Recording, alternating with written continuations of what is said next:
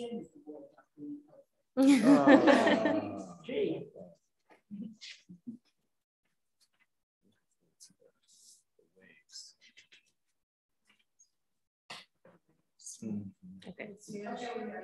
Okay. All right.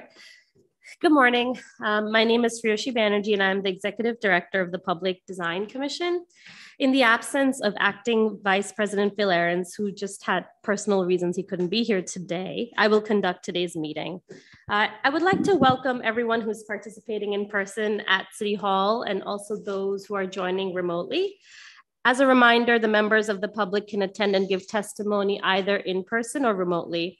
Please note that Commissioner Valverde is participating in voting remotely due to a recent medical operation. And now we will begin with the committee meeting with the conceptual review of the construction of a head house as part of the Owl's Head Combined CSO facility, Gowanus Canal. We will not hear public testimony or vote on this project today. Presenters, you may begin when you're ready. Okay. Thank you for that wonderful introduction, Shriyoshi. So good morning, everyone. My name is Alicia West, and I am DEP's Director of Public Design Outreach. I'm joined today by Kevin Keating from Seldorf Architects and Anna Holkalter from Scape Landscape Architecture. We also have my colleague from DEP, who is our portfolio manager for all of the Gowanus Superfund projects. On Zoom today, he should be there, Kevin Clark. So we're so happy to be back to talk to you about this really important project, which, as I said, is a component of the Gowanus Superfund program, which is mandated by the US EPA.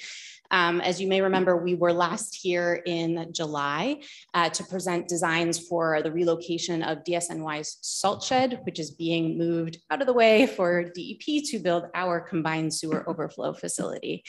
So today we are here to present the head house for DEP's CSO facility. And this facility, which we'll go into a little bit more detail later, will collect and store combined sewer, combined sewage, which would otherwise be discharged into the Gowanus Canal during rain events.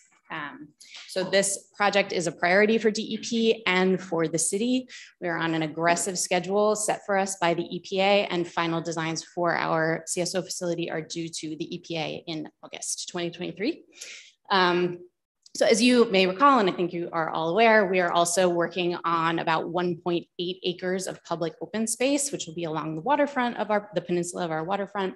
Anna is going to speak a little bit about our ongoing public engagement process for that and the design goals that we've established there. We do have a bit more work to do with our stakeholders, our agency partners, and of course the EPA on coordinating the design of that public realm. So we're going to have more to come on that in the coming months. Today, we're really here focused on that head house, which is due into the EPA, and has to be the priority. But I do want to say that we're so fortunate to have this incredible design team that is working really in lockstep. Creating meaningful open space for this community is a priority of this project. And we've been tasked by this community to really carry forward the true character of Gowanus, which is this very unique mix of natural systems and industrial facilities. And so we see these two components as completely combined, and it's really a priority for us. So while we don't have a ton of information on the open space for you today, we will be back, I promise. And we're really excited to be able to share that. So I'm going to hand this over to Kevin now, who's going to walk you through some of the site planning and familiarize you with the site context, and then walk you through the design. And Anna, as I said, will speak a little bit about the public engagement and the design. Yeah, great. Oh, you don't need I have this. Good morning, everyone. My name is Kevin Keating. I'm a partner at Seldorf Architects. It's a privilege and a pleasure to be here. Just allow me a little of your time to walk you around the site and orient you to the Gowanus Canal. Gowanus Canal is in Brooklyn. This is now a view of the canal. This is phase 2 of a 2-phase project. First phase was for the head end site. We were here in 2018 presenting that to you. 2019, we were happily awarded the Design Excellence Award. But today we are here to talk about the Owl's Head site, which is located at the bend of the canal.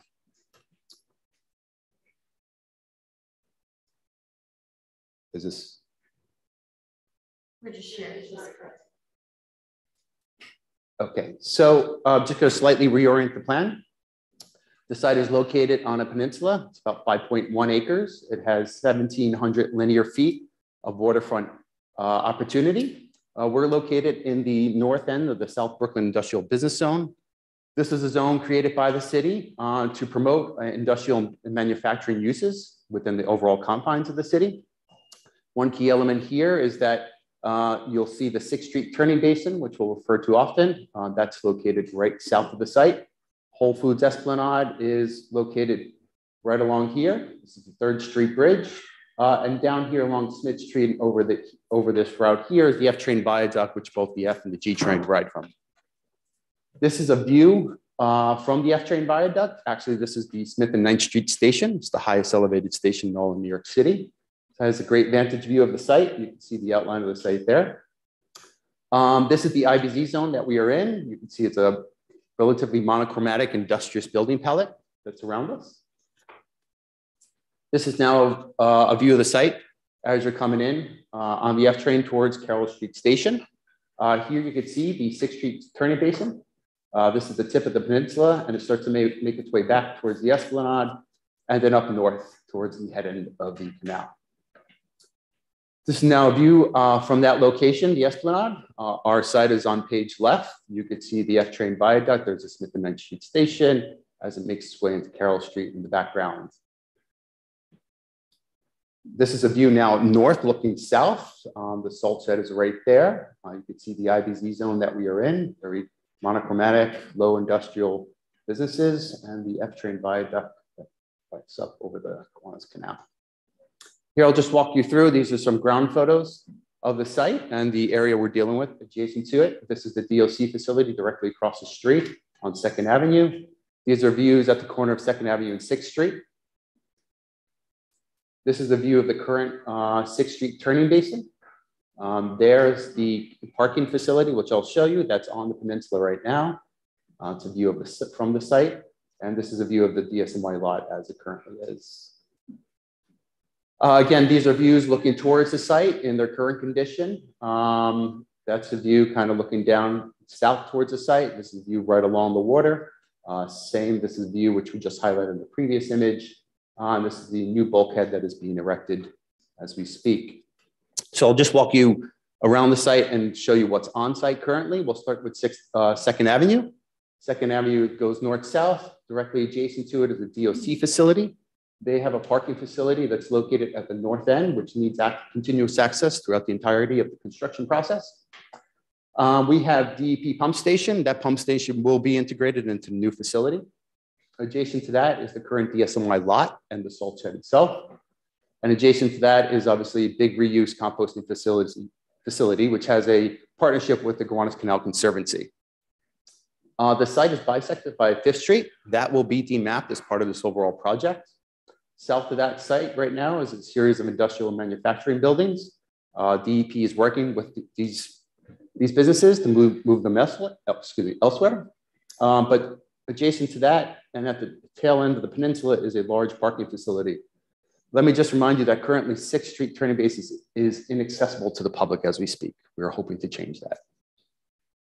So as I mentioned, we need to keep continuous operations for DSNY throughout the entirety of the construction process. So that was phase 1, which I'll go into shortly. We presented that to you back in August of this year. So there's our current salt lot. We are creating a new salt lot and salt shed. There's communal activities that are currently programmed for that space, tied with the GCC. We are working with both the GCC and Gowanus, Big Reuse in order to incorporate their program. In most cases, it's a pretty shared program. Along with working with our friends over at Scape to introduce the ecological components of the site into integrating them into new public waterfront access. The biggest new facility here will obviously be a CSO facility. And so with that, this is just a really simple diagram, but a simple diagram illustrating the infrastructure that needs to be placed on the site.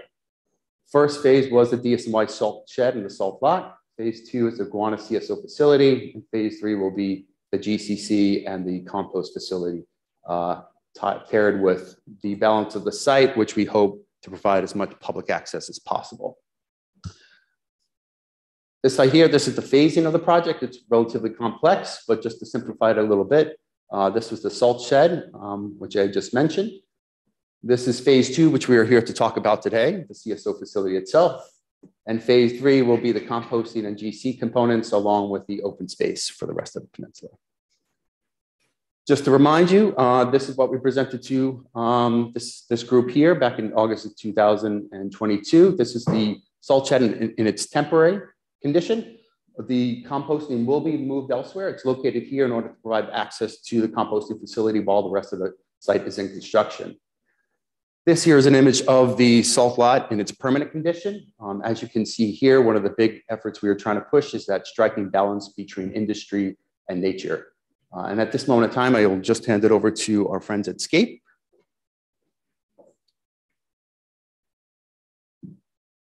Is this working?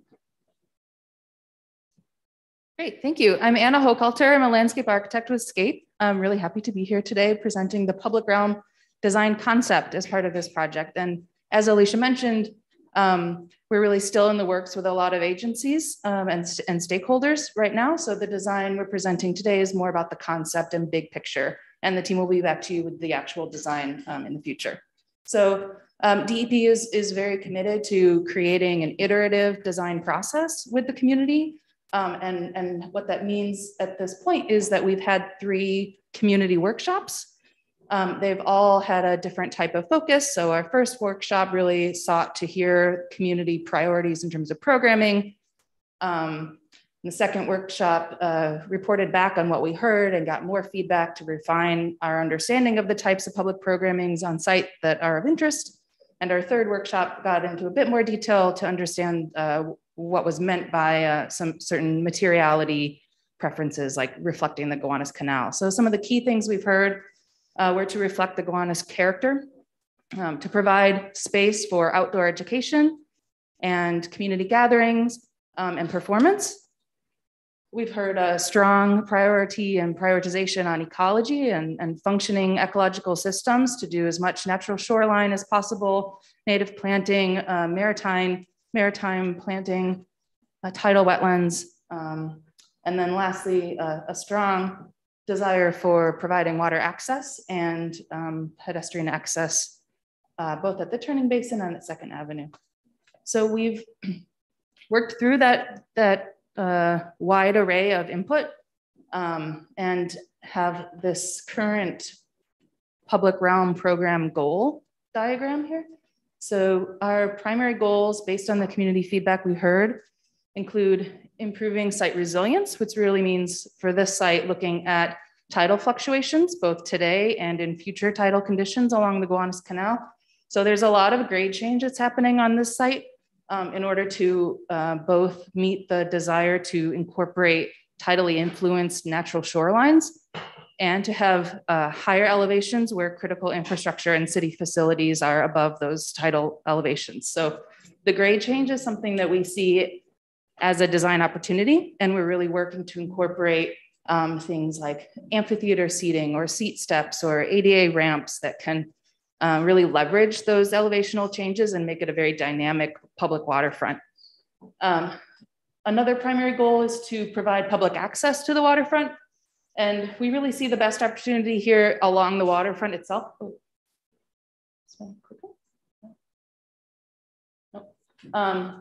Oops, sorry about that. So primary access along the water's edge itself. So key entrances from 6th Street, walking along a basin esplanade, larger program area at what we call the point, where there's opportunities for tidal wetland, community gathering, outdoor classrooms, bioretention, moving along a canal esplanade to a street end at 2nd Avenue. So primary entrances from these 2 ends. With access along the access drive, Kevin mentioned that's going to be demapped. There's going to be the primary operations corridor. So we're working closely with all of the teams and with our design and materiality to make sure that that's a safe environment. We're also working with the stakeholders for the GCC, the Big Reuse, and DSNY. And we do believe that we'll be able to bring pedestrian access through the middle, so it won't be such a block please keep in mind that what you're seeing, at least in the GCC big reuse area, is very much a placeholder. We're still working through that design. It won't be a solid, thank you, won't be a solid gray rectangle. It'll be a dynamic community space. I'm sure you're familiar with the types of community programming that GCC and big reuse do. So we're working very closely to articulate and refine the design language between that interface as well as the public peninsula. And that supports another goal, which is to provide environmental stewardship and ecological functions on site. We are seeking to celebrate the neighborhood's cultural and historic character and to provide safety in a mixed use infrastructure area.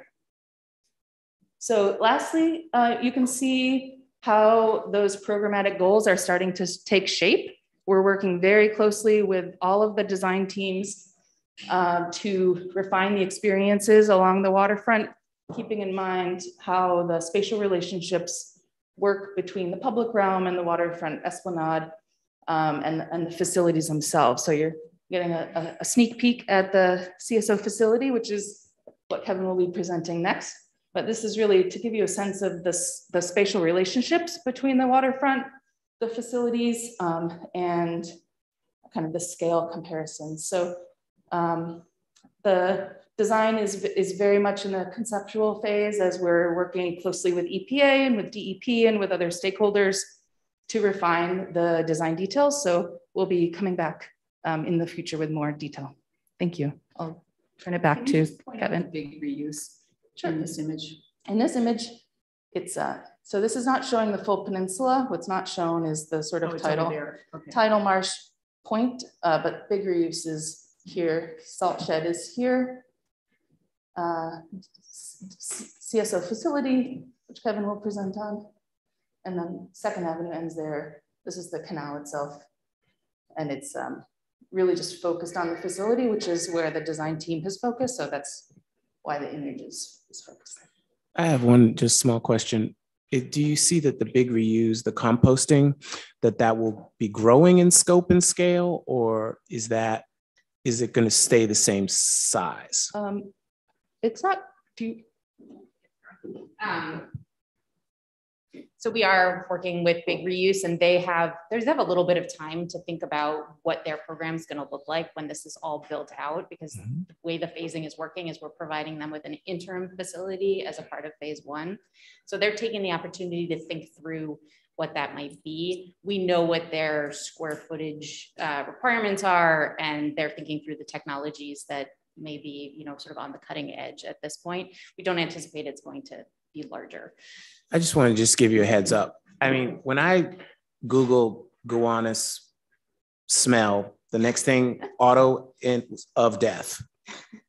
Okay, but now it's a Superfund site. It's going to be cleaned up. So the next thing is that the smell of death will be removed. But if there's this big reuse, and that's the thing that's right next to the public park, all of a sudden people will notice that is where they're taking their children, and they're in proximity to composting. And I just wondered if it was going to get bigger, and if it was going to be the only place to be smelly anymore, if people would like to take their children next to the compost site.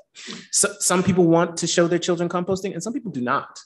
And I wondered, and I saw a video online that they posted for big reuse, and they said they didn't have a problem with smell, but then they also made facilities so that they could have dangerous sludge runoff capturing. And as it is now, I don't really see how that all works together, that there could be dangerous sludge and children's play equipment right next to each other. Well, I will say we're not building play equipment. We're not building a playground here. Yeah. This is Okay. What we've heard from the community is really a tremendous amount of support for a space that fosters environmental stewardship.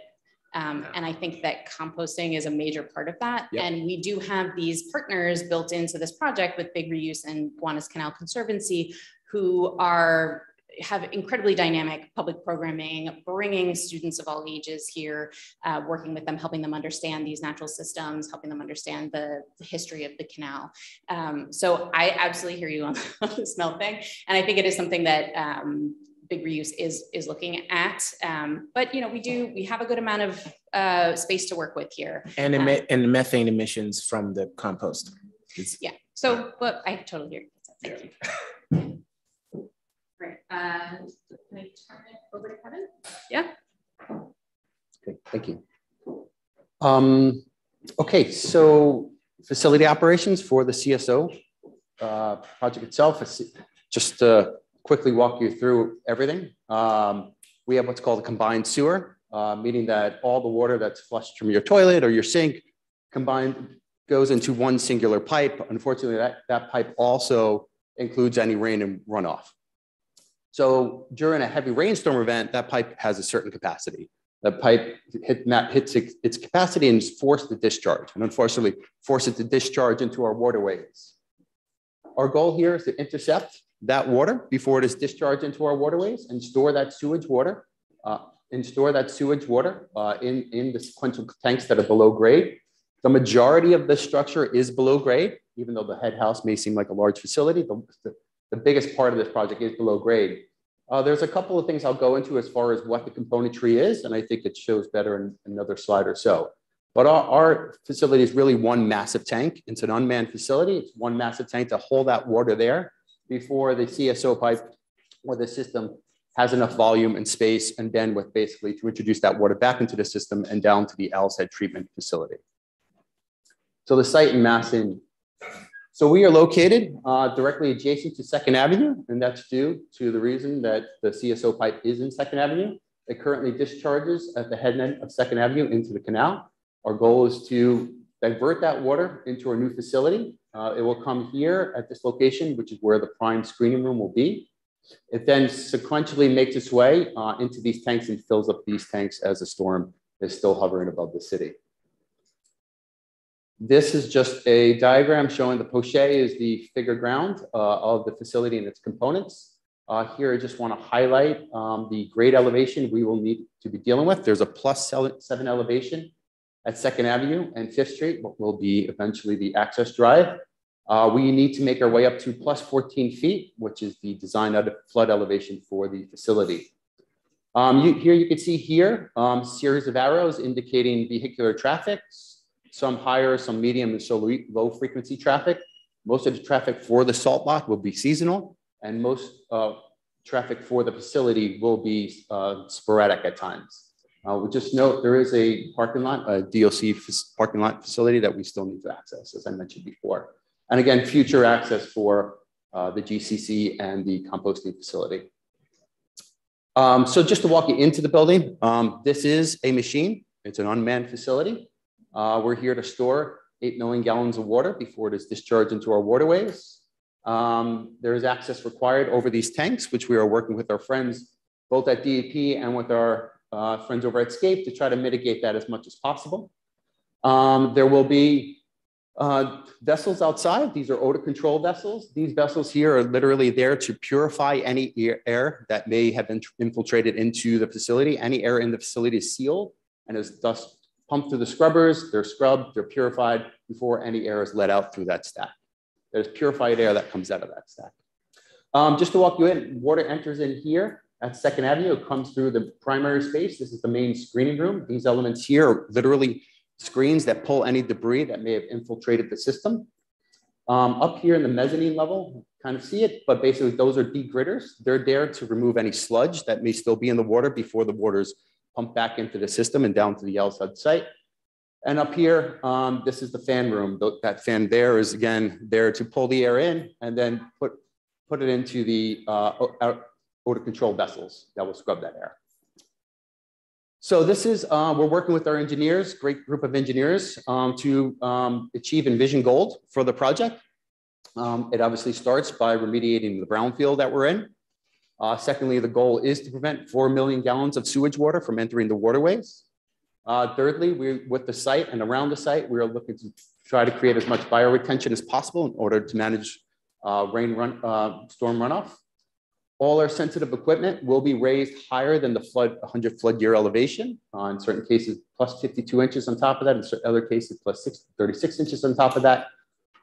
We will be introducing high efficiency equipment, which will reduce the operating energy by more than 50%. With the push from the community, we're introducing green roofs on all of our volumes in the building to reduce the heat island effect and manage rain runoff. And we will obviously be procuring all our material through a sustainability route, using as much recycled content as possible. Now, I'll just quickly walk you through this for the sake of time. This is 2nd Avenue here. This is the inlet below the facility. This is the prime space here, the screening room. That's where those screens are that removes any physical debris that may have infiltrated the system. That water then makes its way into these tanks. These are tanks that are sequentially aligned underneath. These are floodgates that basically are just locks that we could lock any of these cells at any given time. That's the primary space, we'll say there. The secondary volumes here that are adjacent to that, house the pump station, electrical equipment, instrumentation rooms, and also facilities for Con Ed at that western side. The tertiary element is that outdoor element there. That's where those odor control vessels are, and the stack itself. This is now a view just stepping up. This is the primary volume raising up here. The secondary volumes sort of fade away. We're introducing those green roofs, as I mentioned. This is the fan room, and this is the degridders that sits up in a mezzanine overlooking the prime screening room there. And lastly, this is an overall goal that we're trying to achieve as much green roof on this facility as possible. So this is an image of the site itself. That's the existing salt lot. And I just kind of want to walk you back through these images here and really pause for a second to say that with the feedback from the community, we really wanted to look at the canal and really kind of pull together what the essence of the canal was. And it's these anonymous industrial buildings that really set the defining sort of essence of what this facility is, or what this area is. This dynamic between industry and natural systems. Here we are on the site, looking across at a concrete facility, which used to be pretty ubiquitous up and down the canal, if you're familiar with it over the decades. One thing we started to pick up on was this tubular bulkheading, which was an early form of bulkheading. It eventually transitioned into timber lagging and then eventually concrete lagging. This is a view of that facility. This is at the corner as it bends up north, going to the head end site. This is that concrete facility as we see it. But here, this is an image that is nostalgic to us. It really meant a lot to the community when we showed it to them. It really defines the overall essence of the project and of the environment that we're trying to achieve and continue to achieve, this striking balance between natural systems and industry. Believe it or not, this is a view of our site. This is the DSNY salt shed is right here. Behind that is the DOC facility that is currently there. And behind that, back before 2014, were the Burns Brothers coal dockets. It's this industrious vernacular and geometry that we've really honed in on. And it starts to set the groundwork for what we believe is the sculptural beauty that's created by these industrial forms. Okay. That's sculptural beauty? Yeah, to some of us. Yes, definition of terms. To some of us, yes. It's the Red Hook grain terminal. You can see this beautiful rippling form that's there, instruction to support the weight of the grain, but they're kind of creating a sort of lyrical facade. That paired with, again, the early— Full disclosure, I'm an artist, I like it. That there paired with the early form of bulkheading, which are these tubular piles, we've started to really focus in on what this facility can be. How can it hark back to the essence of Gowanus? Again, a very industrious environment. The neighborhood told us, the community told us they wanted these facilities to be true to their industrial nature. And so we've sort of really pushed ourselves to try to achieve that. Here you can see on page left, this is a concrete formwork. We've done many studies in our office with clay models to try to see how we could carve at the concrete. Concrete will be used for the building in order to meet this critical infrastructural needs. But in addition to that, we further thought, can we carve at this singular sort of entity and eliminate the need for an external envelope? And so we're working with our engineers to try to achieve an overall sort of makeup for this facility that eliminates that need for an envelope, keeps it true to its core, literally. The second image is an image that we think speaks to that sort of note, that striking balance between industry and nature. And this third one here, this plywood formwork, That's basically what we're trying to achieve as a more natural imprint on the plinth that we need to have around the building in order to raise the building up to 14 feet. Sure. So these are precast panels. In this. Yeah, and you're not proposing, That's right, cast in place. It's cast in place. Yes, yes, that's important to us. Yeah. And we're hoping to achieve that. So this is really simple and elegant palette here, but the concrete, what you see is how we want to form it. Stainless steel, again, very corrosive internal environment. Glass, we're proposing to have curved glass, which I'll show you in a minute. And all this just creates a really simple, industrious, and corrosive resistant palette for the building. Here is a full-scale mock-up that we did. We played with the overall size of this sort of rippled concave tubular form. We ended up at a dimension of 26 inches apart. We feel that gives a real pedestrians will be up against the building, be able to touch the building. We feel it gives them a pedestrian-friendly scale, which they could appreciate. And now just this next image, I'll just pull you right into the proposal. This is now an image of the facility in the proposed form. This is at the northeast corner. This is the primary space. This is the largest volume in the project. You could see this concave tubular formwork that kind of creates this harmonic facade along each of these surfaces. It's then broken by a series of datums, horizontal datums, both at the top and at this cornice line. And it sits on this plinth, this 7-foot plinth, which has a natural imprintation, which kind of blends it in with the surrounding landscape that will be forthcoming. The Kiwanis Canal is on page right here. Just kind of quickly walk you around the building. Oh, and then obviously to mention, which I forgot, these large apertures, this will be created by curved glass.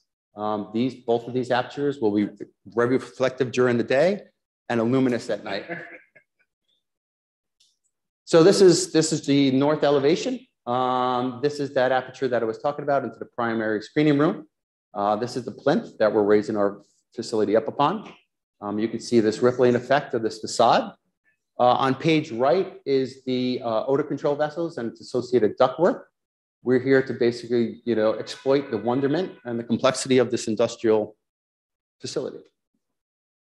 This is a view, a southern view. This is at the access alley looking into the building.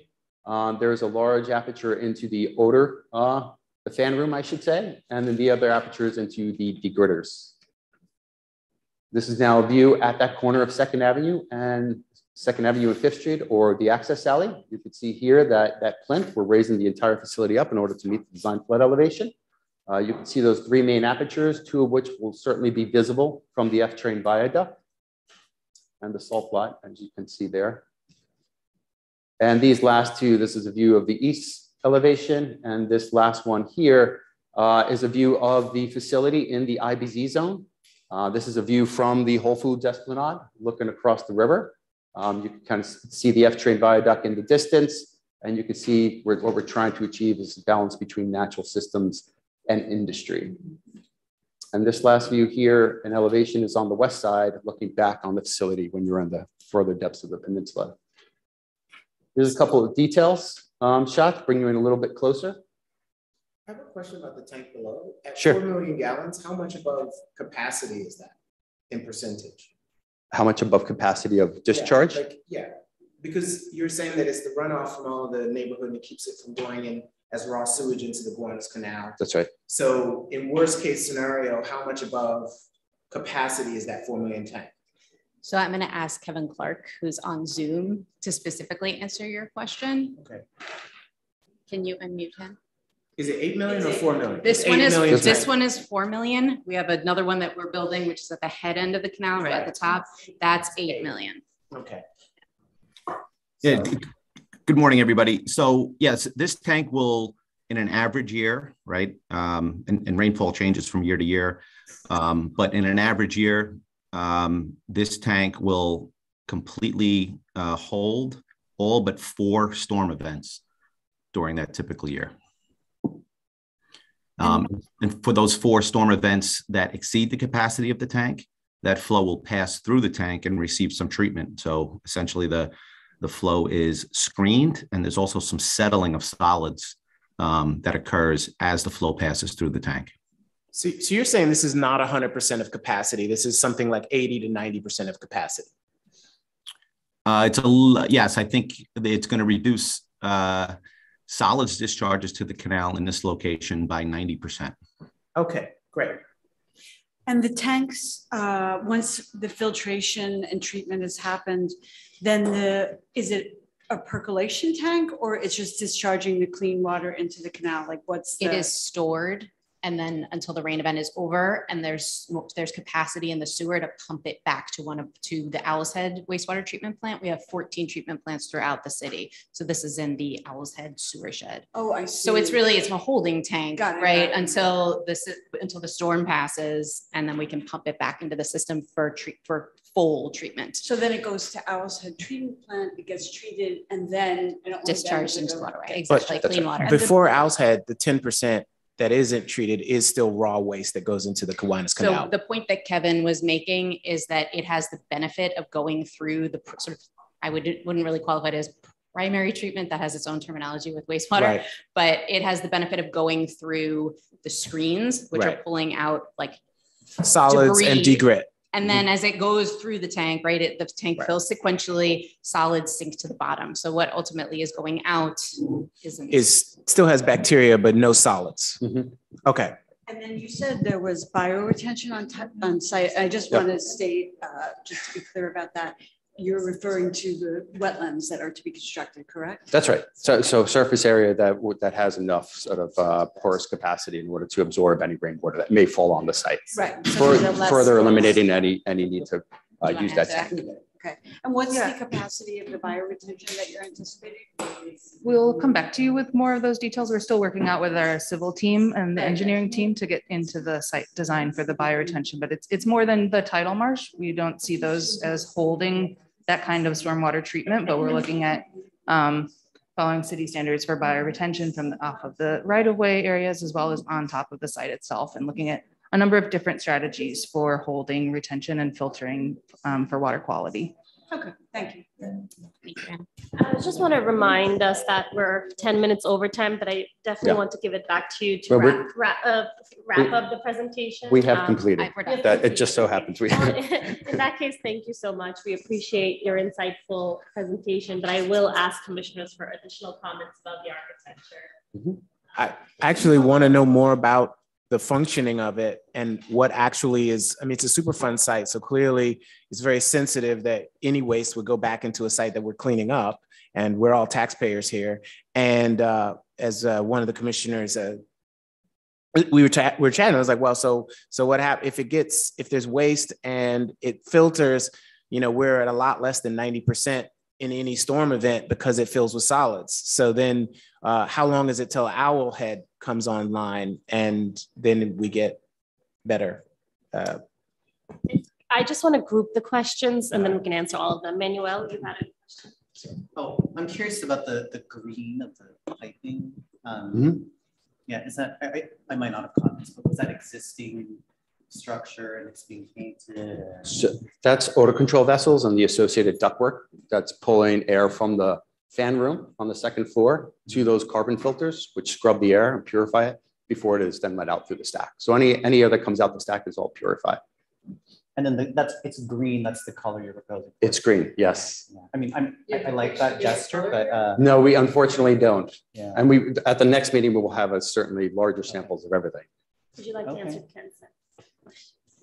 I'm not sure I totally understood Ken's question. I'm sorry. To begin with, this is the first that comes online, right? This is the first intervention between raw sewage and the canal, right? And then there's a second facility that's not built yet, and that's coming later. Oh, okay. Sorry, I think the Owl's Head water treatment facility, that is built. That's just south of the Army Terminal in Brooklyn and Owl's Head Park. Okay. So all the water that's within this zone goes to the Owl's Head site. That's why this site's referred to as Owl's Head, because it stores that water before it goes back down. Yep. And then so anything that is above the capacity of this, which is 90%, then goes raw sewage, well, raw bacteria or whatever. It's degraded. It's been processed some, and it goes into the canal and doesn't get to be cleaned and then put directly into the canal. But I don't understand is like, if it's at 90% now and it fills with waste, obviously the number goes down on a big rain event. So how often is it actually, how often we were talking about, how often is it actually cleared so that it can get to that full capacity of, which is 90% below full capacity when you have those 4 storm events that you're not accounting for in this facility. So how does that work? If I could just try to possibly clarify, I think the idea is that the facility fills up. If it reaches a certain point where there's a pressure release valve, right? There's only so many gallons of tank water we could use. At that point, the facility has to let water out. Right. And so, but directly after a storm, literally that water is slowly then filtered right back to the system. So it's not like a matter of months go by or a matter of days. It's literally continuously feeding that water directly back to the Alsed site. And the solids are collected on site, and they're then the infrequent traffic will come remove those solids from the site itself. And they go to landfill, the solids. They go to wherever DEP is contracted. That's a great question. Kevin Clark can probably answer that better than me on Zoom, or we can get back to you. And, you know, I mean, yes, we do want to know about the color of the ducting, and yes, we want to know the air is clean, and we want to know about all of the different details, but also like we're Public Design Commission, and we want to know all of the things about how this will function for the community and how it works. So, I mean, I know it sounds crazy, but no, I don't understand right now. And I don't understand, like, where does the waste go? Right. And when does it go? Like, is it cleared once a month? Because that means in rainy season, it's actually not going to get, if it's only cleared once a month, it means in rainy season, you're not at 90%, you're like at 50% capacity, right?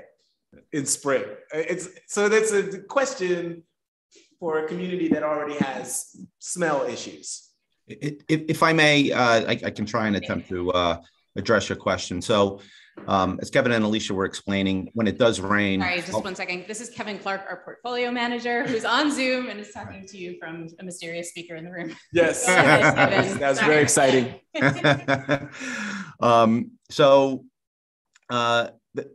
When it rains and the capacity in the sewer system is reached, the sewer overflows into this CSO facility.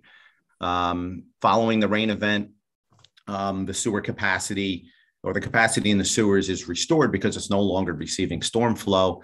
And so we then pump the entire volume out of the tank back to the wastewater treatment plant. The target is always within about 24 hours. And in most cases, it's a lot quicker than that. It all depends on the storm. And then following that, you know, there are some solids that have settled out, and they're basically deposited at the bottom of the tank. But the tank has some equipment to help clean and push those solids to the dewatering system, which is basically a set of pumps at the front of the facility. Basically, we open up these large like cisterns, and it washes all of the solids towards that pumping system. The solids are then removed on site, deposited in dumpsters. Trucks come by, they pick up those dumpsters, and that material is disposed of at a landfill. So essentially, within about 24 hours, and typically quicker than that, the tank is ready. It's cleaned and ready for the next storm event. And on average, it rains I think it's every 2.6 days or something like that. So we are, you know, the tank will be ready for that next rain event, the next storm event. Thank you. Lori? So I guess just, I mean, but I do want to make sure that it's not like the one on the Upper West Side. Is that a wastewater treatment plant as well? So I want to make a distinction because I just drove by it last night. It smelled. So I want to make a distinction. I will let them know. I want to make a distinction between a wastewater treatment plant. Right. Yeah. So we have 14 wastewater treatment plants all across the city. Right. Many of you may know the Newtown Creek wastewater treatment plant, which is my personal favorite, designed by Jim Polshek, formerly of the Design Commission. And so we have these facilities, there are 14 across the city. What's happening is that the sewage from the city's system, which is in many cases combined sewage, that's both when you flush your toilet, use your sink, right? Your sanitary waste that's going down the drain, that in many cases throughout the city is connected to the stormwater system. It's all going down, right, catch basins at the corners. All of that water is going to the same pipe, right? So all of that is conveyed through the sewer system. We have over 7,000 miles of sewers in New York City. That's conveyed largely by gravity. Throughout the system. We have pump stations at low points throughout the system that pump that sewage back up the hill so that it can go back down through the gravity system and make its way to the wastewater treatment plant. Wastewater treatment plants are very large facilities that do a variety of treatment. They are separating the water from the solids at those treatment facilities. The water is cleaned and released into surrounding water bodies. The solids and also the byproduct of wastewater treatment, which is biogas, can be renewably used and recycled. So that's the process that's happening at those wastewater treatment plants. This is a completely separate type of system. Yes. This is a big old bathtub that's holding on to the water. When the sewer system, which in some cases is over 100 years old in New York City, meets capacity, there's a fail-safe in the system, which is that it outflows into local waterways. In some instances, that's more of a problem than others. When you get a small waterway like the Gowanus Canal, it's a bigger problem, right? So that's why we have a facility that's going to hold on to that here, wait until the storm passes. When the capacity is restored to the sewer system, it's pumped back into that sewer system. Okay, does that make sense? So I had some architectural points as well. I mean, that's super important, and the design commission is concerned with the quality of life. Right, of course. So, but just to say, first of all, thank you to the DEP for doing projects like this, for making design excellence part of your world. I think it's fantastic. And really, let's do a lot more of it. So here we are. So just a couple of questions for the architect and the landscape architect. So when you show the project maybe going forward, it would be great. Is this a collage or a rendering? A rendering. Yeah. Yep. So you showed those beautiful photographs and then you outlined what is going away in the very beginning. Can you put your project into those going forward so we can understand how it sits in a larger context? Sure. Yes. Right. Yes. Because when you show your renderings, because we want to see the building, but then everything else is kind of faded away a little. Yes. It's yes. like misty. Yes. So it'd be great if it was just collaged. So from an aerial perspective or somewhere, so you could see a broader context. Not birds, where people on the ground. Okay. For different, or the subway. Yeah, like key locations where people are coming from, that kind of thing. Fair enough. Yes, that's great. Okay, so then the concrete. So you have a lot of concrete. So the GSA is requiring low embodied carbon concrete. So I'm wondering if you're thinking about that. Yes. This is a lot of concrete. Yes, it's a lot of concrete. Has a big carbon footprint. Yes, and everything we've been concerned with. New York State has passed a series of laws which are obviously obliged to uphold. There's also the material, ash fly, can be used in many instances. The fact that we are using concrete to meet the critical needs, the structural needs of the building. And we decided as a team that it would be better to use that singular entity rather than skinning the building, using more material. So you can't use low embodied carbon because it's not. No, we can. You can. Yeah, we can. But it's just like yes or no. Oh, yes. I think I said that at first. We are using low embodied carbon. But in addition to that, we want to use the same formwork, the same form, and it's not precast, it's the same form, cast in place to not only meet the structural requirements, but the facade, the architectural facade, be the skin of the building. Right. So the couple things. So now I'm getting into detail. Sure. So excuse me. So so I want to talk about the glass. It'd be great to see the night rendering. Yes. Because I think that's why you have that. Yes. Because you want us to know there's something there glowing at night. That's right. Because I don't know if it's going to look like that during the day. I mean, that, which I'm sure you know, because this is a concept drawing, so the detailing of that glass is not going to look like that. There'll be a frame, most likely. Well, we're working with Front, and we're working with a couple of consultants right now to try to achieve a look like that, where we're mitigating any use of a frame, and if not, internalize it. So we're trying our best to achieve it, but yes, there could be a moment where we would have to switch positions and introduce a frame, particularly at the top and bottom.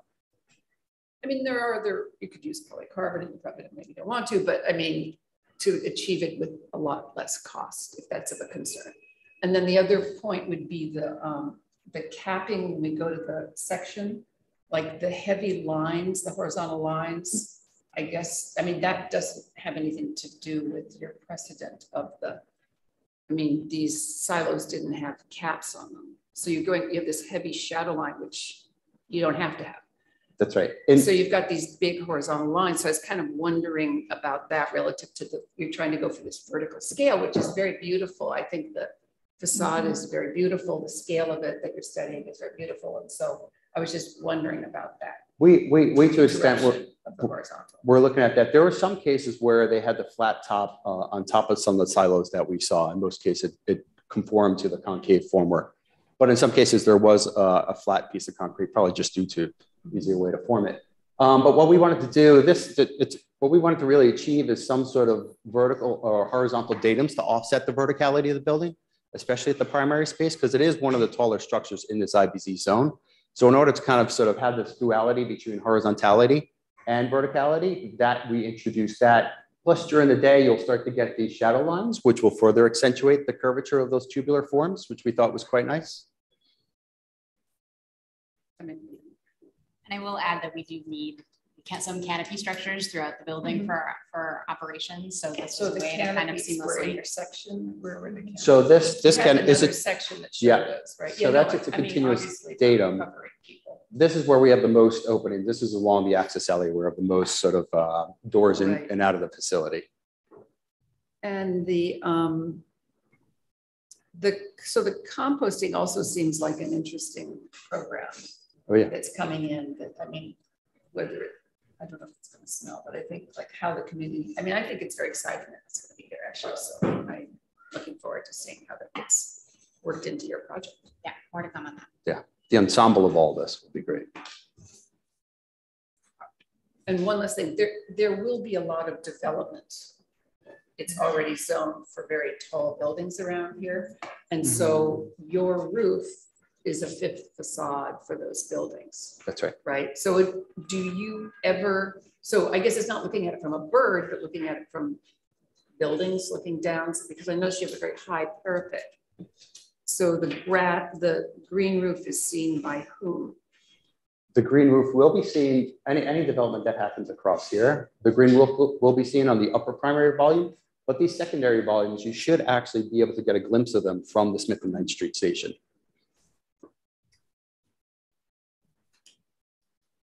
I think that's a lot of good discussion and good direction. I will let Deborah summarize, and we look forward to it coming back. Thank you. So thank you for this very clear and elegant presentation, and also for the very elegant and contextually fitting structure. When you come back, we look forward to learning more about the kind of concrete that you're using. We understand that it's both form and structure and facade, so we'll learn more about that. We'd like to see, and we request a contextual collage that also includes a night rendering and some window details regarding anything, how the glass sits in the structure. Sure. And then finally, clarity, and we know that you're preliminary, but clarity on the landscape, the bioretention, the function of the landscape, and the relationship of the compost facility to the public use areas. But thank you very much. It's a very elegant presentation. Thank you. Thank you for your time. Thank you. Thank you. So we're going to move on. The public meeting is now commencing with the, it's the consent agenda. The public meeting is now commencing with the consent agenda and items number 28266 to 28289. Please note the withdrawal of item number 28287. Staff has noted Commissioner Sheffer's recusal from item 28286. Are there any additional recusals, abstentions, or no votes? Just give me that number again, 28. The withdrawal. Oh no, the recusal, Commissioner Sheffel's recusal from item 28286. Just make sure. Are there any additional recusals, abstentions, or no votes? Let the record show that there are no other recusals, abstentions, or no votes. I'll now call for the vote. Commissioners, when I call your name, please state your vote for the consent agenda. Kenseth Armstead, Approval. Lori Hawkinson, Approval. Deborah Martin, Approval. Manuel Miranda, Approval.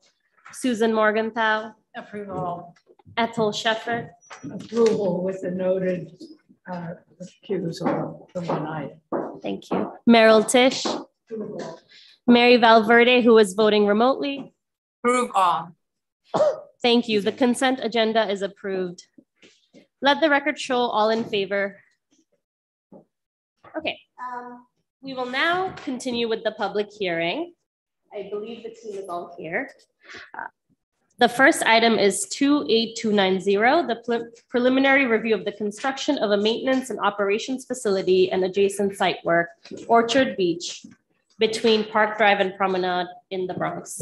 For standard procedure, the applicants will give their presentation, then public testimony, if signed up for, will be heard, and then commission will ask questions, deliberate, and vote.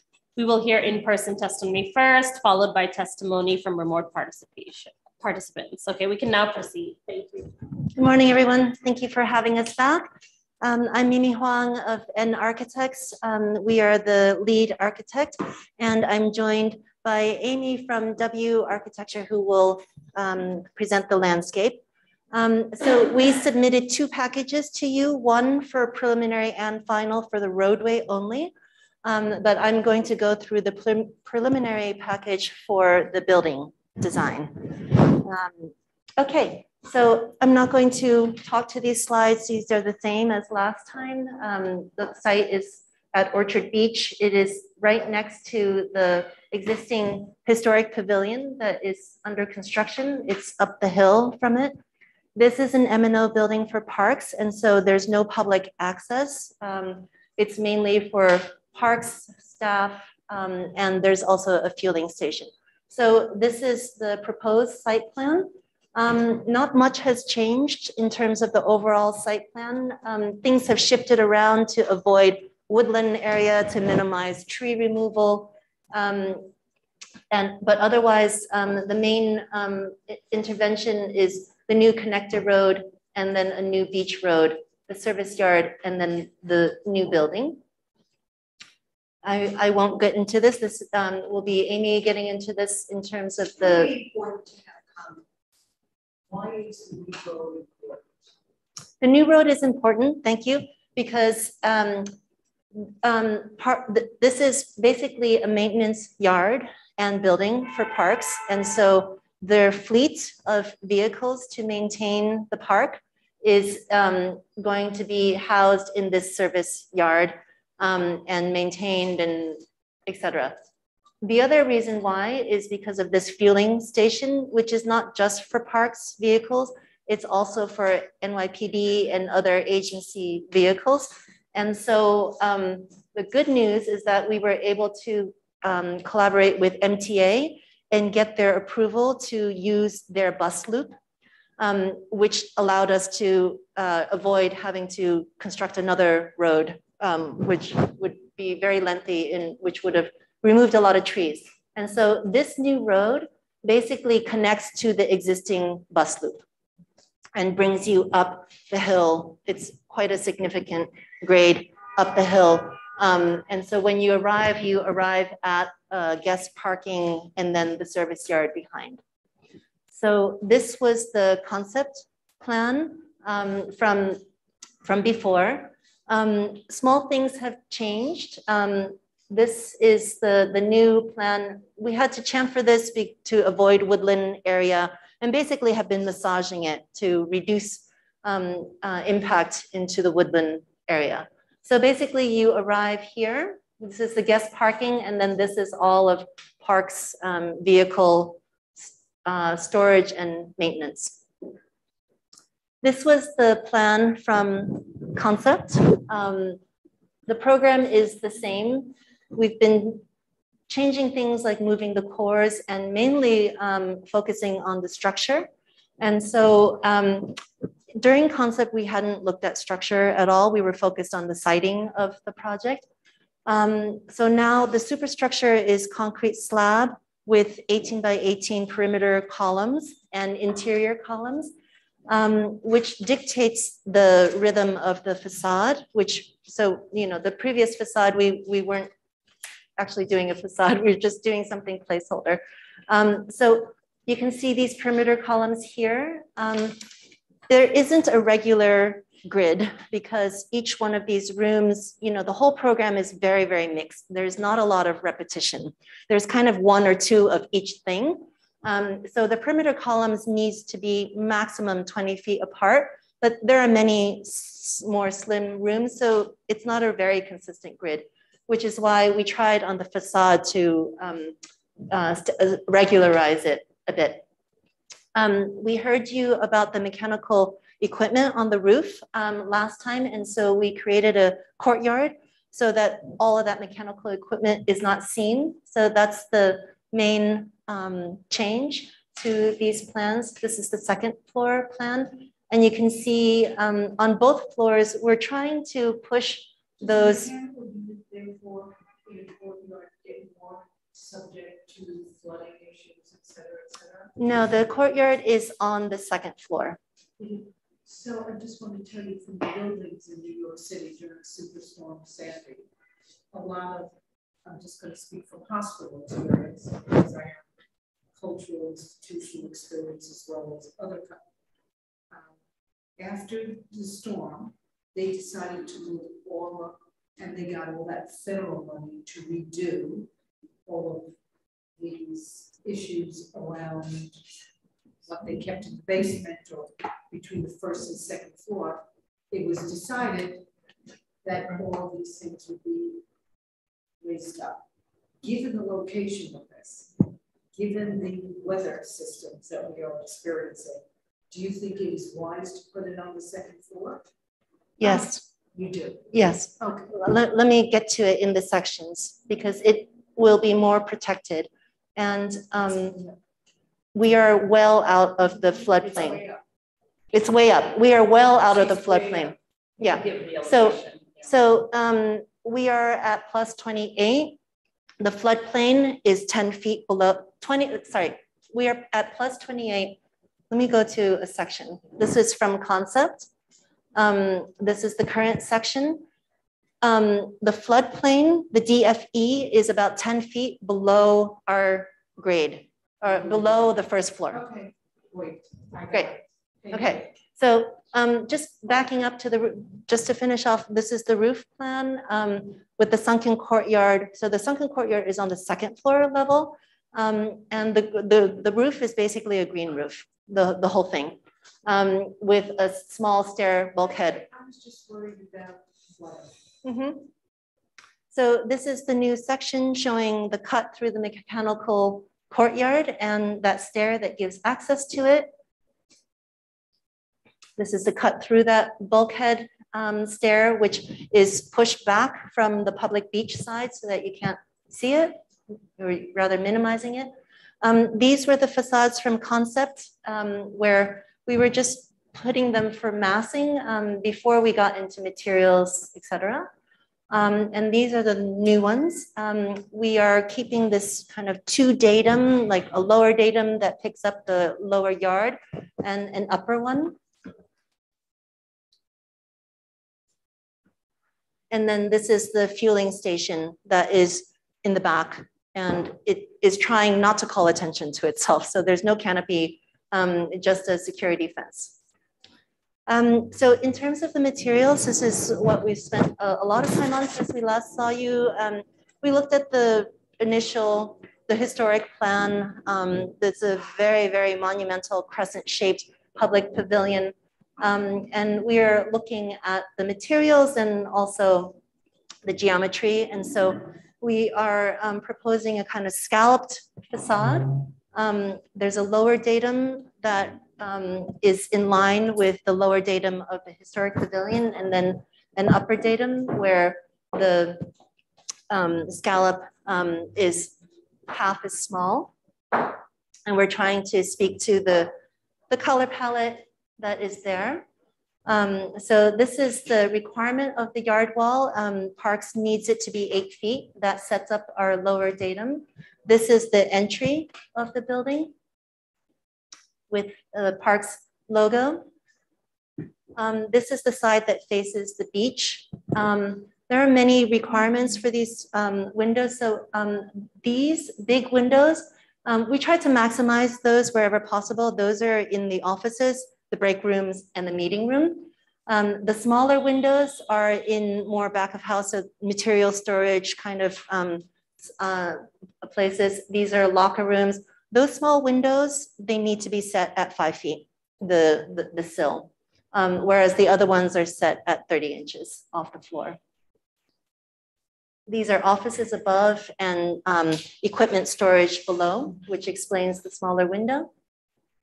And then this is the side that is facing the courtyard with an opening for the mechanical courtyard. This is another office, general equipment, workshops. But we did give a window to that one of the stairwells. I'm going to hand it over to Amy. So the landscape concept is very straightforward.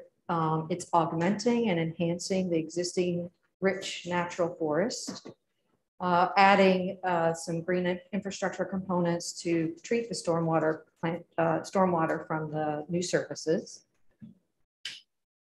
The current design maintains that original concept. And as you move in closer, you see in the lighter green is our stormwater planting areas. And then the darker green is the woodland planting areas. And you can see we're planting 225 new trees to offset the trees that have to be removed. Looking at the bioswales, we're focusing on a wide variety of textures, colors, seasonal interest, height differences, all with the goal of not only treating stormwater, but creating this layered forest effect that also functions as habitat and screens and beautifies. Likewise with the woodland planting, it's a rich variety of colors, textures, seasonal interest to both provide that rich forest experience and also give parks the capability of maintaining it easily. Thank you, Amy. So I'm going to wrap up with views of the project. This was from concept design. These are the more current views. Parks really wanted us to screen the building so that it wouldn't be inviting for the public to go up there. So we've worked a lot with with grading and berms and things like that, and plants, including evergreens. So we are slowly coming up the existing pedestrian path to the building. This is that north face of the building. We're now on the top of that path. This is the gate into the service yard. Right now we are looking at precast concrete panels, insulated precast concrete panels for speed, for cost efficiency, and because it is lower carbon energy than in situ concrete. This is the road coming up from that bus loop. So this is the existing bus shelter, and this is the new connector road. And here you've arrived at the top of that road. You can go into the service yard, or you can hang a right to the fueling station, which is here, which is tucked behind so that, again, it's not visible from the public beachgoers. And here you've kind of come around that road. The fueling station is back here. This is the south end of the yard. It's open at both ends because of traffic and the fueling requirements. And now you're coming down that beach road, looking back at the screened building. And that's all we have for you today. Can you show us again in the rendering what the public views would be like from going Yes. to the beach? Yes. Just so, So we're clear. if you are going to the beach, you will see this. So the bus drop off is right here. I don't know if you can see it. So this is the bus drop off, right? And so you might take one of these paths to get to the beach. This is the big crescent promenade. Got it. Okay, so we're getting out of the bus and walking towards us. And you're looking back. And you know, Is that your wall here that we're looking on the right? No, this is the existing historic pavilion wall. And that's what I mean by, you know, the building has two datums. One of them evoking this low wall that wraps around that entire, the two wings of the historic pavilion. And you can see our wall. That's, so your wall is also the precast. yes. So the lower precast is the scallop. Both of them are the scallop. But you change, something changes or it just changes scale? It changes in scale. It just changes the height Yeah. of the house. So it's a tall house. It changes, the height of the precast is the same, but it changes in terms of the width of the precast. So if I can go back to the model. Oh, the height is, you can't get tall panels. There you go. You can't get one panel. No. What's the height of your, those are two panels. They're two panels just to break it up. We haven't quite finalized the panelization. When I say panels, it's just the kind of the pattern. Because they can be very tall. Yeah, right? it could be, yeah, it could be this, you know, that could be the panel. Yeah, I'm just talking about the scalloping. Yeah. 9 feet or whatever, 12 by. Yeah, so this this lower part of that's 3 foot by 3 foot by 3? 3 foot 2. It's been sliding around. 38 inches. And then the one above is half of that. And you can see it in this model. So it's kind of like a replication. Yes. Yeah. And are the windows operable? Some of them are. And what are the windows? What's the material for the window frame? They're aluminum. They need to be hurricane resistant. They need to be super, super performative. Mm-hmm. So we're in the middle of finalizing what which one meets all of those standards. So this is one of their big meeting rooms, the main meeting room, break room, office. This is another break room. All of those windows, there's a sliding portion. And the columns are inboard. Yes. In the room. Yes. So that window could be like a long window with just the column showing through it, for instance, because it's the structure. You don't need a lintel because you've got. What are limitations? So those are the two. That's the That's the column. It's really tricky with precast. Outside. It's really like for the precast panels, yeah, they need about 18 inches on either side of a window because they just need meat, it can go down to 12, but it's very difficult to do wider windows than this because currently the precast will not need extra lintels and steel to handle the spans that we have, which is about 13 something. But it's also to do with the panelization. So that's the two windows. This was the big one on the end. This is the other break room, another big one. These are 13.9 wide. So those big ones are 13.9 wide. Yes. So the precast panels, they're going to go into a substructure that's like so that like cleats, so that they can be clips. Yeah, they get on the clips on a rack, like a rack system, so they can be taken in and out if they're damaged in storm, etc. No, it's not a rain screen. No. They're hefty. Yeah. So it's what is so good about it. Mm-hmm. Number one is cost. Two, right. They're more energy efficient. Right. But it's basically the whole assembly. So there's an inner layer of concrete that is 5 to 6 inches. And then there's insulation about 3.5 inches. And then the finish layer. And because of the scallop, that finish layer is 5 to 7 inches thick. That's the whole assembly. And that gets clipped to the slabs. So after about 20 years, if you did have to do any maintenance on the surface, you'd have to resurface the whole thing. You couldn't resurface individual components. Yeah. Okay. It's still strong. It's very strong. Okay. It's, yeah. You wouldn't take those. Yeah. I mean, for parks, it's extremely attractive because there's no repointing. You know, there's like, you know, parks really didn't want brick because they don't have, you know, they don't want to be repointing, you know, so there's none of that complication. Well, that's really my question is the life cycle of the material. I mean, I surfaced the building with like concrete, like panels, but it was on a kind of more rack system, and then they last about 20 years. And so there's no repointing, but you can just resurface it. You just take it back to a medium and you put a new finished surface on it. I don't anticipate. Yeah. Please. There's no problem. Yeah. Okay. Just check. 40 feet high and you clip them on, they could get damaged when they bring them to the site. Yeah. That's the problem, where they get damaged. And so then you have to figure out how to repair them on site, like how to restore them also. But they're not going to return. Okay. They're really strong. I mean, just one moment before we continue our discussion. I know that we probably don't have any public testimony, but I just want to confirm before we keep going. Okay, there's nobody signed up in person or online. Okay, we can continue with the discussion. Pardon me.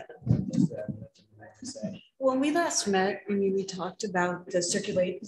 I understand that there's over 100 park staff who will come here in the summertime and a great deal fewer in the wintertime. We talked a little bit about the circulation from public transit to the building and what the entry sequence was like. And I wonder if you could take us through that as it is now, because I understand there were some shifts since we last saw this week. Yes, yeah. So since we last talked to you, we got MTA approval to use their bus loops. So we can be a little bit more definitive about that. So this is where the buses will drop off. Okay. For ADA access up, which we're not sure that we need it from the bus loop, but you know, you would see this is existing. The complication for us is that this crescent that you see, that is MTA canopy. And there is no time frame. It's all boarded up right now. And there's no time frame for when they will repair this. It's been like that for years, right? So we have to kind of figure out how to get to the building, not using the sidewalk that is conveniently under this canopy because it's all boarded up, right? So we're thinking about, you know, should we cut across? Traffic engineer doesn't like that. Safer would be to use the paths that are already there. So that's pedestrian. This is the new road and there's going to be a sidewalk up. I see. The other way is that this path here is actually existing and it's an existing gravel path and that will remain. And this part we're not touching, but then we're just changing this part so that it, you know, bends around to the entry of the building. So would that send people a great deal out of the way, like well, in bad weather, for example? That is for parks staff, and their concern was to get from the historic pavilion. Oh, I see. Got it. Up to the building in an easy way. But so you would not be sending folks who got off the bus in that way? Yeah, there's no public. They're like, so the main concern was to separate beachgoers from any kind of vehicular traffic. So that's what we're trying to do by saying, okay, the bus drop off is here. If you want to go to the beach, you come down like that. Right now, the bus drop is here. Okay. And that is a bottleneck because that's where we wanted to put the new connector road. But park staff who are is there anticipating that any park staff would arrive by bus? I guess that's one of those. And yes. How they would get yes. Yeah, in the summer especially they arrive by bus and they would go around that. Yeah, this way. So got it. All right. So they don't have to go all the way the other way. No, they don't have to go down here and then up. Okay, no. Understood. Thank you. That was my question. So you don't have any samples of the color of the? No, we couldn't get them in time. But we are, you know, thinking of, you know, adjusting color and possibly texture between the lower and the upper datum. but it's been hard to get samples in time for people to pay attention. It's custom, you know, so the best we could get, and we're just, you know, on the phone now, we can send them. We can mail them in. That'll take a while to produce. But I mean, do you have a dimension of it that you're yes proposing that, like if you make it a foam or something? Yeah, we should have. It's ironic that no public is to see the building because it's very beautiful. Yeah, it's too bad. We have, this is a 3D model that I didn't think to bring, but anyway, we have other models. This is the lower datum. That's the 3 foot, 3 foot 2. Yeah, and then the other one is. And then this one is half of that. So it just, you know, 2A to A. Yeah, it's great. That's it. And but it doesn't align with the floors. Hard to see white on white. Should have spray painted this.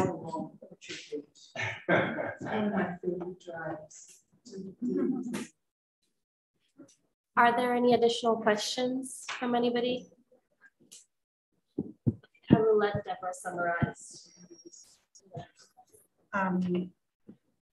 There really weren't any comments for additional information, I believe, from the team. We appreciate that you've moved the electrical higher and also answered questions regarding circulation. And I'll second what Lori said, that it's a shame that your beautiful building will be not very visible to the public, but I think that parks will enjoy a very low maintenance and functional, beautiful structure for their M&O staff.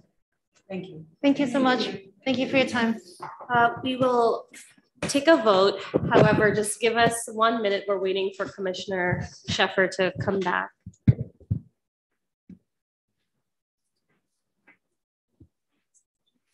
We do have quorum, so we can also pass it, but let's wait 30 seconds.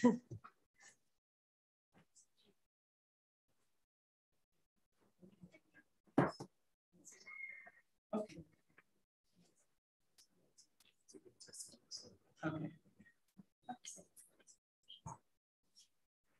Let's go ahead. Okay, seeing everyone has completed our discussion, I will now take a roll call vote on item 28290. Commissioners, when I call your name, please state your vote. Kenseth? Approve. Lori? Approved. Deborah? Approved. Manuel? Approve. Susan? Approved. Meryl? Approved. Ethel? Yeah, approve and thank you. Sorry. Mary Valverde, who is voting remotely. Approved. Let the record show all in favor. The project is approved. Moving on, the second and final public hearing item is 28291, the preliminary review of the construction of an environmental learning center, Solar 2, at Peter Cooper Road, Manhattan. Per standard procedure, the applicants will give their presentation, public testimony will be heard, and then we will ask questions, deliberate, and vote. We can now proceed with the presentation. Once the team is here, give them a minute. All right.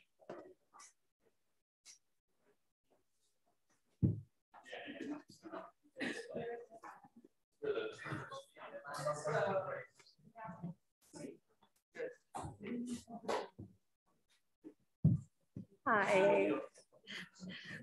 We are ready for the presentation whenever the team is set up. Thanks.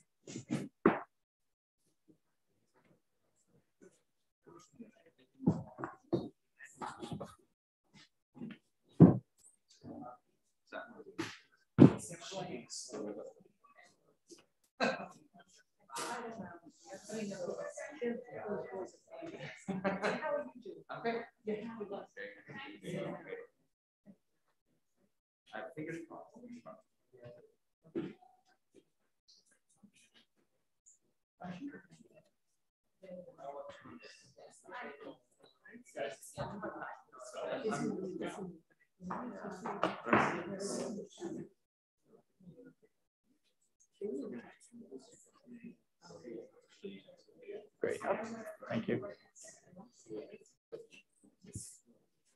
Thank you. We will now have the presentation. Yeah, thank you. You guys can hear me okay? Great. Well, thanks for having us here to present Solar 2 Environmental Educational Center. We were here actually in August to do the conceptual presentation. And since then we have gone back to the Community Board 6 and received unanimous approval as well. And now we're here to do the preliminary presentation for the project. And I'd like to start by introducing the team, or allow the team to introduce themselves, starting with Dina on the left here. I'm Dina Elkin. I'm the Director of Events and Park at Solar One. Hi, I'm Ian Goldberg. I'm the Project Manager for Gilbane Building Company, the Construction Manager. Hi, I'm Steve Levin, CEO at Solar One. Hi, Odile Olener. I'm at EDC and I work in the Capital Program Department, and we're implementing the project on behalf of Solar One. Hi, I'm Kita Nalavri from EDC, working with Audit. Hi, I'm Katrina Nelson, Junior Designer at BIG. Hi, I'm Douglas Alligood. I'm a partner in charge at BIG. And my name is Ryan Harvey, and I'm Project Architect at BIG. So let's get into it. So the site is located on the eastern side of Manhattan, on the shore of the East River. It's located within a flood zone VE with a design flood elevation of 17 feet. And I'll take you through the site. This is showing the site currently under construction, with the ESCR moving its way from the south in the northerly direction. We have the entry from 23rd Street through the floodgates. You can kind of see through the photograph. Once you enter through the floodgates to the north of the site, you're presented with the parking garage and the gas station to your left. And then turning to the right, you're on the north edge of the site upon entry. Currently, there's the Solar One building and some of the existing boulders that have been placed on the site temporarily. Moving into the site, looking back towards the existing Solar One building, and then turning around and looking directly south at the current conditions of the ESCR under construction. And then finally, standing on top of the ESCR construction, looking north towards the existing Solar One building. The site plan that exists currently, of course, is the Solar One building and the ESCR built up to this point here. And of course, the flood wall currently constructed as well. Looking at the site conditions, team has taken into consideration the prevailing wind patterns, as well as the solar radiation that the site is exposed to, and allowed it to help design the roof and the massing. Looking at the current proposal relative to the zoning envelope, the building does fit within the zoning envelope, of course. And then one of the comments from the previous concept presentation was public access. So this drawing illustrates the access from the green line, or the 456, the 46, sorry, from 23rd Street, and then the L train here at 14th Street, as well as a series of bus stops that let you off along Avenue C, and a ferry access as well to the south of the site. Then zooming in a little bit more, of course, here's our path of entry from the 23rd Street through the floodgate, and then entering the landscaped portion of the ESCR from the north, as well as a bicycle path along the western edge of the site, and access from the south via the ESCR into the project. There was a question with respect to public access to public washrooms. There is a recreational center maintained by the Parks Department at Astor Levy, and the future Murphy Brothers Comfort Station that's part of the ESCR development. There was a question as well with respect to the ESCR and its coordination with our project. So as it stands right now, the project, the ESCR project extends to this point with essentially a termination line waiting for the Solar 2 project to be constructed. So simply illustrating the outline of the building relative to that termination point. And this diagram is intended to illustrate that the Solar 1 or Solar 2 project rather is really scoped to the definition of what the blue line is showing here on this project, the footprint of the building. But the ESCR scope is going to continue around and through the project shown in gray.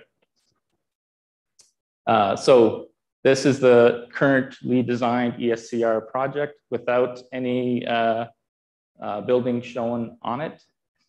And what the project is currently working with the ESCR to coordinate is modifying their landscape design to allow for the incorporation and the coordination of our project to integrate the landscape with the building's design and programming at grade. Furthermore, the project looks to take advantage of some of the already constructed bench seatings, stadium or amphitheater type seating that is incorporated into the landscape. But it also looks to utilize some of those existing boulders that you saw earlier in the site photographs as seating elements around the entry and within and underneath the building at grade.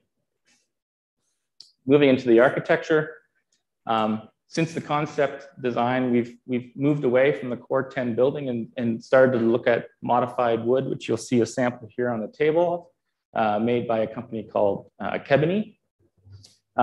We still have the high performance glazing, and then looking at some of our precedent projects in the sort of part of the Parks Department and flood zone areas, looking at some of the galvanized metal grating that they utilize as well to be used at areas where it's on a ground floor where we have the flood zone issues. And then of course, solar panels. And if I speak a little bit more about the wood, what the team was trying to do was look for an opportunity to reconsider how we're approaching the narrative when it comes to environmental design. And that's why we started looking at this particular product, the wood, which has also been used in some previous public projects, the Pier 26, Jones Beach Energy Center, and Hunters Point South as well. And we also think that it helps, it does speak to the narrative that the Core 10 also had, which was changing with time and really reflecting what the material or how the material behaves over time when exposed to the environment.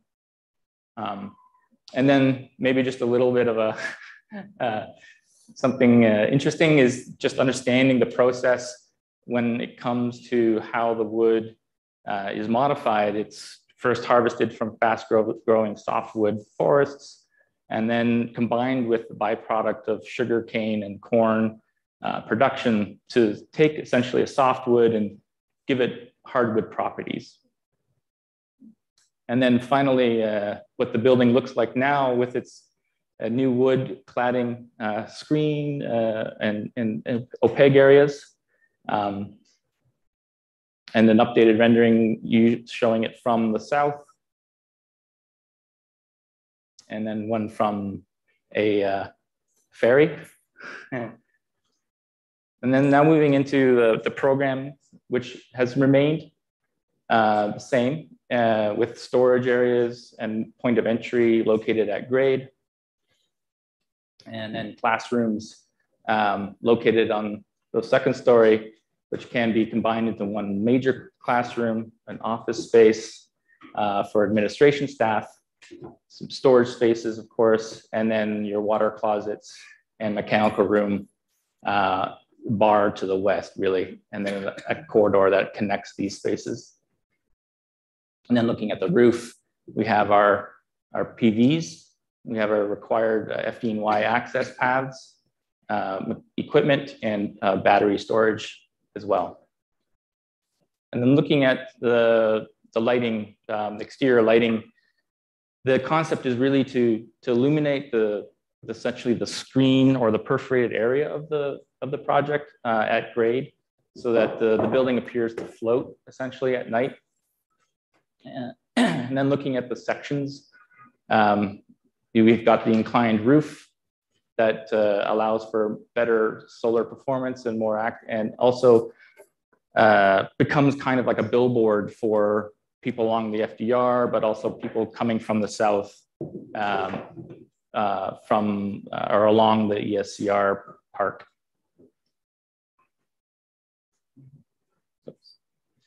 I just went a little too far. And then just simply some renderings showing the materiality applied, the opaque areas of the facade of wood, and then the wood screen element, and then what is essentially the galvanized screening below. And then we'll end on this rendering here. So open for questions. Thank you so much for your presentation. I just wanted to confirm if we have public testimony. Okay, great. Commissioners, would you have any questions? So yeah. Very nice. I think the changes are really nice. I think the screen is, and the massing and everything is very beautiful. Mm-hmm. So this is a deck board. So, but this is what it'll look like when you put it on? It'll be this dark. It'll be that, yeah, caramel color. Then it shows you here. Yeah. This, because what you're showing here is the final product. The dark when it's just installed, but then it lightens up over who knows when time, right? Yeah. So this is actually gray. Oh, that's gray. Yeah. We have the worst projector. Yeah. I don't know why we have this. Anyway. Yeah, I know. Right. Very right. Yeah. No, so that looks great. Okay. And this solid piece you're showing us because. So the samples that were sent, it's a part of their sample kit. So you can get this product in a variety of different formats. You can get it as a cladding, like a shiplap type of assembly. It also comes in dimensional lumber as well. Is that what you're using for the slats, the dimensional lumber? Yeah. Yeah. Because once you start getting to the corners and the detailing of those, you really want to be able to express that. And the window frames are aluminum. And when you show the elevation, we see this, what do you like, a 14 or 7 to 14? What's your slope on your PVs?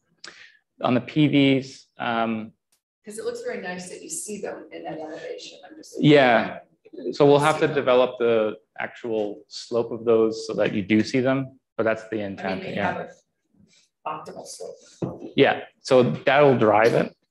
Is the slope of that'll drive it is the optimal slope for performance. Yeah. And they're stationary. They don't. Correct. I mean, it's great to see them. Yeah. It's like the billboard of. Yeah. Okay. When are you going to be done? It's like this poor project. I'm curious. How long does it take to I'll let Ian speak to the duration of construction. The rough duration. Start? Sorry? The start would be probably September 2023. And finish, I would say conservatively 2024 in September, but with everyone here, hopefully sooner. The wood material that you're using, it is a really hot material now. And I know a lot of builders using it. And I'm just curious if you're going to get caught in a shortage. I mean, every builder. So I know. Yes. That's a really good point, because that was actually one of the reasons why we moved from the Corten to this material because in speaking with the distributor and the manufacturers, that they have stock in Queens and in Philadelphia that is more than what we would need by quite a bit. So that was part of the reasoning why we chose this material. And I think one of the key things for us is like when we actually go to bid out, this will probably be one of the early packages. So we get somebody on board to procure it, lock it in, and be creative where if we have to store it somewhere over a long period of time, at least we know we have it. Yeah. No, you're right. That's for sure one of the major reasoning. You showed the esker limit of the landscape, that line, and then you showed another drawing that seemed to have the gradient of that little slope coming under the building. And I'm a little confused by that. I was just wondering, like, does the building sit on top of, like, on that? Yeah. Right. This drawing? Yes. Yeah. So the intent is that the landscape from that line that you saw, the termination line, continues through and underneath the building. Oh, okay. Yeah. So it will actually, the building will sit, there'll be a space that just the structural columns will go down into Correct. that, but that gradient will continue under the building. Correct. So what would it be? Under the building, we're looking at riprap. Okay, so it's not meant to be occupied in any way? Correct. Because nothing will grow there. Right, no, of course, it's in the dark, but Yeah. I'm just wondering, like, is that publicly accessible? No, not publicly accessible. So see how the grade is coming under the building? It's that area you're talking about. Yes. So there'll be a fence at the edge. Yeah, that'll be defined by the galvanized grating. That'll keep people from getting on there or in there, but it will become essentially part of the Solar One domain. Right. So the riprap is really just to pick up the grade and hold for slope retention. That's all. Yep. Okay, got it. Right. Thank Can you. you show the stairway? Do you have a section? Yeah, it's a curious condition of it going under the building like that. There. Yeah. So Is that a section? yeah, part of this is a long section. So if that's the shape of the building, it's a section through just after you enter the building. Do you have the other section? The other side is what we're cutting east-west. Right. Yeah, that would be this So what's occupiable down storage. That's all we're allowed to have down there. And then that space on the west side of the building is Is what? is like a riprap. little alley between a fence. Oh, this and- here? Yeah, what's Yeah, that? so it'll be. If I go back to that site plan. Because that's like a straight, that space. That's Yeah, what- so that's essentially the continuation of this pathway, which is already built. Bringing it back So when you're on down. the path, if I'm walking on that path and I'm looking under the building, what do I see? You'll see the galvanized grating coming down to keep you from going in there. But you'll see the grating change from vegetation to riprap. Right. Huh. So it's kind of like the Brooklyn Bridge. That's exactly it. So we can look in there. I mean, it's a really interesting space. Yeah. Yeah. You can look in there. It is see the interesting. kayaks and Yeah. Will we be able to see in there? Yeah. It's very, and you see the riprap in this building too. Yeah. What I'm wondering about is the experience of the pedestrian next to it. Mhm. Sure. Yeah. You know. I think the landscape design that the ESCR team develops can definitely address some of that with vegetation, but I That think wouldn't be within your scope. correct. Yeah. I mean, the landscape itself. Yeah. So, but it is in the sense that you're saying it's, so the riprap design and what that will be, that's not part of your program. That's the ESCR team is working on whatever that will be. Yeah. I see. And Okay. one thing one thing to add to that point is that the coordination between this project and the ESCR, because they're going to have to come back to do that berm. Yeah. Because right now they're kind of done with their northern edge, and they're going to hold until this to coordinate with this project. So we meet bi-weekly with the ESCR team to really suss out all of the details on that coordination even now. Okay, so what I'm wondering is, I imagine that your team would be very intimately involved in that collaboration with the ESCR team, right? Yeah. Because your building's sitting on that little slope. Yep. And because we're the Public Design Commission and there's a great deal of, like, people will be using that path. I'm just wondering if we could ask you to be closely involved with how that gets designed. I think for sure, we would definitely want to have something to contribute to the public experience through that space. Exactly, Yeah. because I think maybe it's a public art opportunity, I don't know what, but walking right next to roof wrap like that, looking under a building could be a very threatening, I think could be a threatening condition. So Yeah. it'd be a combination of lighting and materiality. I think the wood helps Yes, with that agreed. for sure. Yes. But I think that you're right. I think that's something that we'll want to contribute to. And exactly. Yeah. Because at the Ridge Park, it's handled very elegantly, right? The way you go up, because they have an upper level. That it's occupied, right? But you don't have that access. You come in underneath. From the, So part of the inspiration in a way was this idea that you're able to walk up this riprap wall and experience that grade change with that entry stair. But unlike Brooklyn Bridge, there's the FDR right there, and then there's the building. So you're here. Yeah, I know. You know what I mean? So, yeah. I just wanted to talk to you about neighborliness. And this is the second project where there's a really great education component, and I feel that very strongly. But a lot of the community around this are middle class, working class, Black and brown communities. And if educating people about solar energy is important, and I think it is, also, like, have you ever been to the BP, the gas station? Have you ever used their bathroom? Have you? No. But you know, if you ask, they let you? They would. They just give you the key and say, Sure. go pee. They would. And if I came to your house, you'd say, hey, yeah, use the bathroom. And it's just odd to me that if you're in the middle of this and you've made a new public park and it looks so cool, and somebody's gonna come by, and I'm with my 4-year-old, and she's not gonna care that she would need to do education on solar energy. And she's not gonna wanna go a block after wanting to play there because it looks so inviting.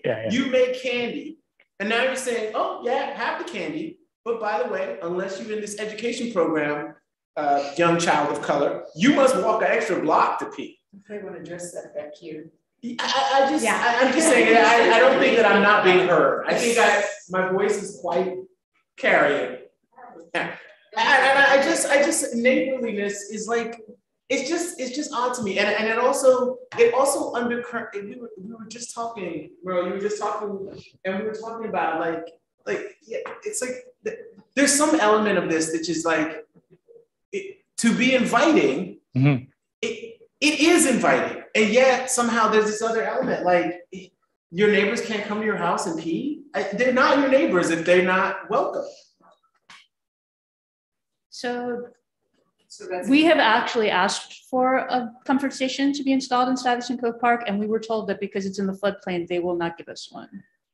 For years, I mean, for like practically the last 20 years, we have paid, Solar One has paid to have porta-johns for the public. And we have always actually, when people have come by with children to our tiny little building where there's exactly one flush toilet, we have always let people use the bathroom. Now, that being said, like the space is not going to be open 24 hours a day. The current space is not open 24 hours a day. If there's anything that you guys can do to help us get, a self-cleaning comfort station, like we would like nothing better, because the porta-johns are expensive. It's very difficult to keep them clean. We have quality of life issues in the park, to the extent where we've gotten 2 porta-johns, kept one unlocked for anybody to use, kept one locked for students, volunteers, staff while the site has been under construction and there's been no access to the building. I mean, this is a very challenging issue. And to my way of thinking, like, even goes way beyond neighborliness to, like, you know, how do we deal with these issues? And, you know, this is not designated as park space. This is still a marginal street on a city map. So we don't have any support from the Parks Department.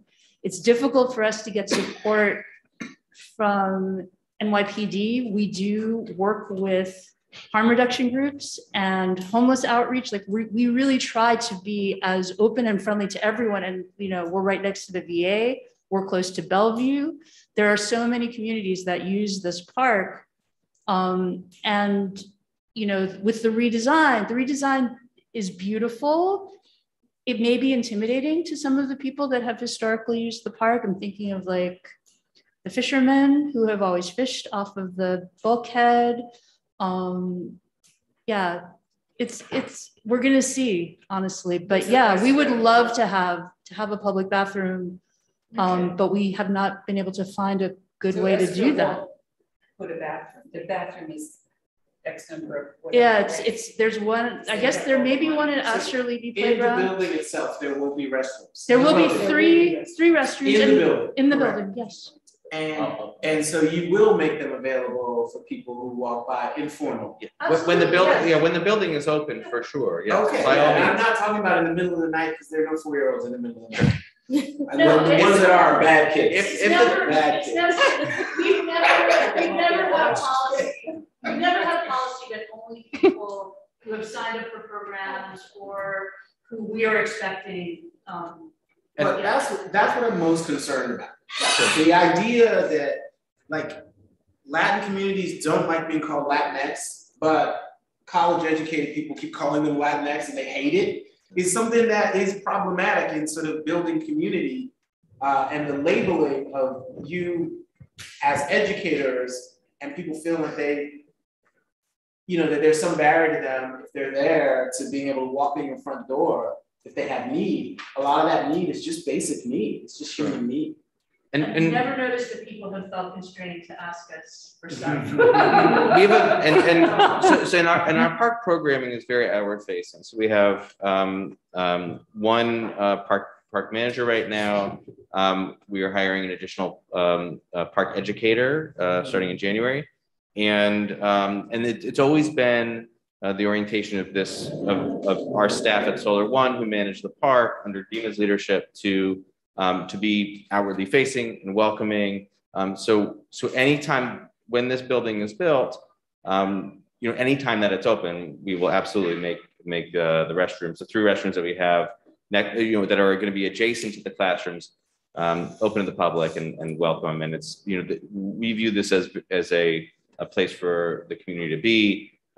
It's a outwardly facing and publicly facing resource, and we want to make sure that it is regarded that way by the entire community. And an integrated staffing. Yes, correct. Including management. Yes.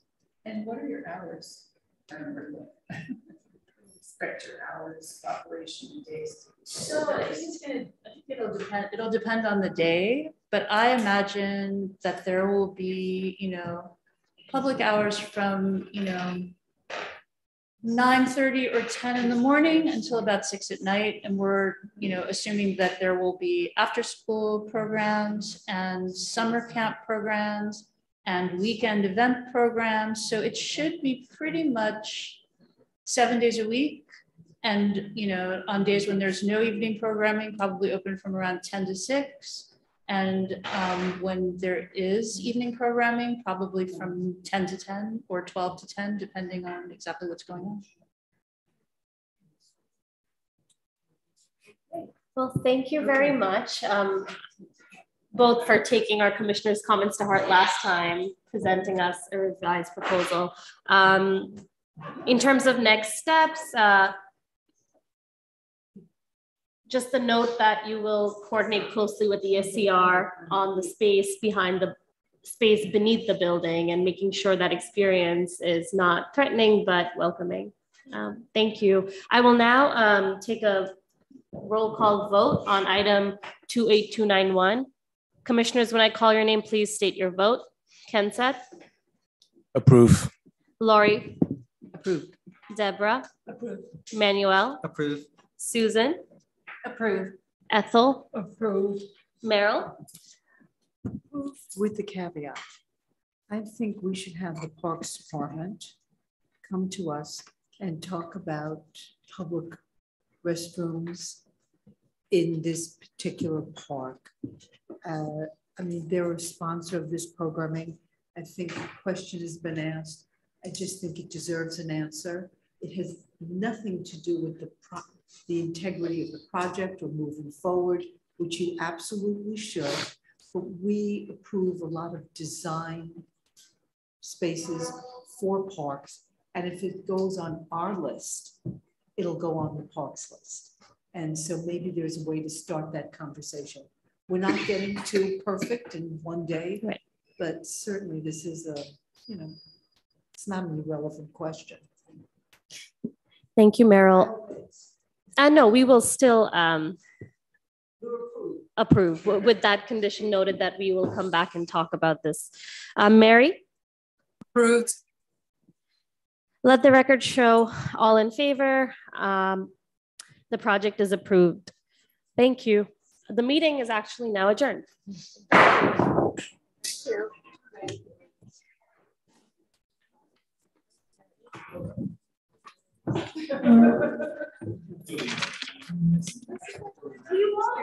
you.